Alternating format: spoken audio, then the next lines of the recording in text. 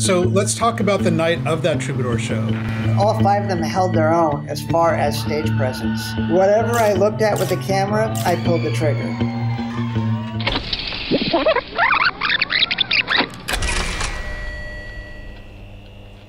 So let's talk about the night of that Troubadour show. What sticks out for you arriving there? You've got your camera, your gear. Had you recorded shows before? You came prepared with a cassette tape recorder, and the night kicks off. Why don't you tell us just about the beginning of that? Well, I used to put my recorder in my jacket side pocket, and I had a little microphone. I'd bring it through the arm and stick it on my watch, so I can catch, so it's a better recording. But was that to hide it from the bouncers? Did you have to hide the fact that you were recording it?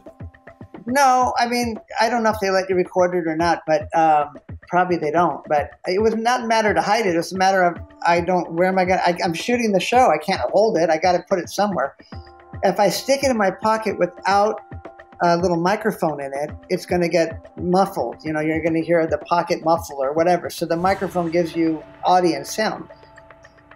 Just so happens that night there was a problem with the mic, and I think it came out a little bit. It didn't go in all the way in the recorder.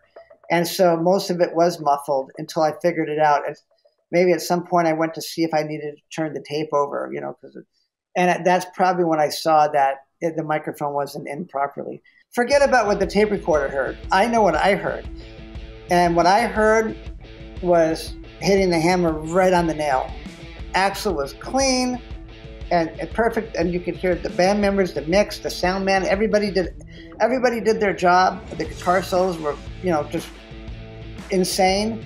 Like I said, all of a sudden they're playing "Don't Cry," a song I never heard, and then Slash just rips into this guitar solo. It's the same one we all know now, and so it's clean. It was just perfect. So you had a lightning kind of strike moment yourself when watching these five guys? Yeah, and not only that, all five of them held their own as far as stage presence. Whatever I looked at with the camera, I pulled the trigger. The thing when you're shooting a show, you'll look sometimes and you don't pull the trigger because it's not something that, it just doesn't grab you. So you look for something else to do. Then you try to frame two people in one photo. Maybe that will do it because it's not working any other way. Well, that night, I went back and I shot individual photos of everybody. So I got just Izzy, just Duff, just Axel, of course I'm always going to get Slash because I grew up with Slash. So I'm more partial to getting more Slash than anyone else just because that's just my nature. But, it was good. Energy was coming off of all of them from all angles. So whatever you did, wherever you looked, you were getting something good. Yeah, it's great. If I look through these, so we have 42, you said you shot 4 rolls of film. I don't know how many pictures were on each roll, but we've scanned a total of 42 of them. And the majority of them are individual shots. You went around and you profiled each of these guys. And then there's a couple great ones with Slash, Izzy, and Axel together. So Axel and Izzy are singing and Slash has, his solo. There's a couple great group shots, but the majority of your shots are these incredible kind of solo hero shots, which I think is pretty interesting given that it was the first time they played together and you decided to kind of do a hero shot for each one of these guys. That's because they earned it. That was the energy coming off of them. You're producing energy. I'm shooting the show. I'm going to capture it. I'm like a news reporter, I'm reporting the news, and the news is there was news to report on everyone. Looking through some of your shots here, the first thing I noticed is that Slash is playing, I think it's a BC Rich. It's his red guitar. It's a BC Rich Warlock. It was actually kind of an expensive guitar he saved up to get. It doesn't really fit who we know Slash is now, but it worked. It looks more like it fit him in Black Sheep better than it did in Guns N' Roses. But with Slash, Slash holding any guitar, he's going to make it look good. What I also noticed in some of these shots is that he's wearing a hat. Now, it's not the top hat, but it does have the medallions around it. And it sort of looks like what would evolve into a top hat.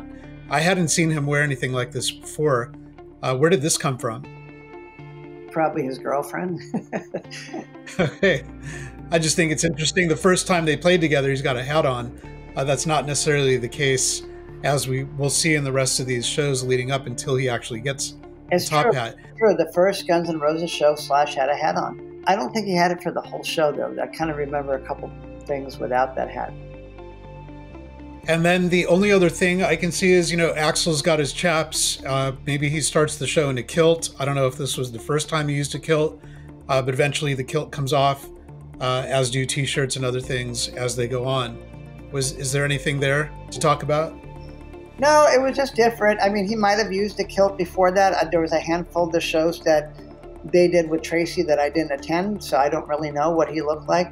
Although, come to think of it, I think there was a girl that shot some photos, and I might have seen that kilt before that.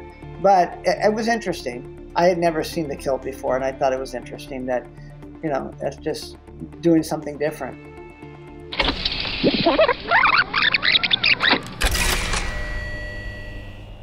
To watch the entire episode and access the full series, bonus episodes, and image galleries from Marc's extensive archive, join our growing community on Patreon and subscribe.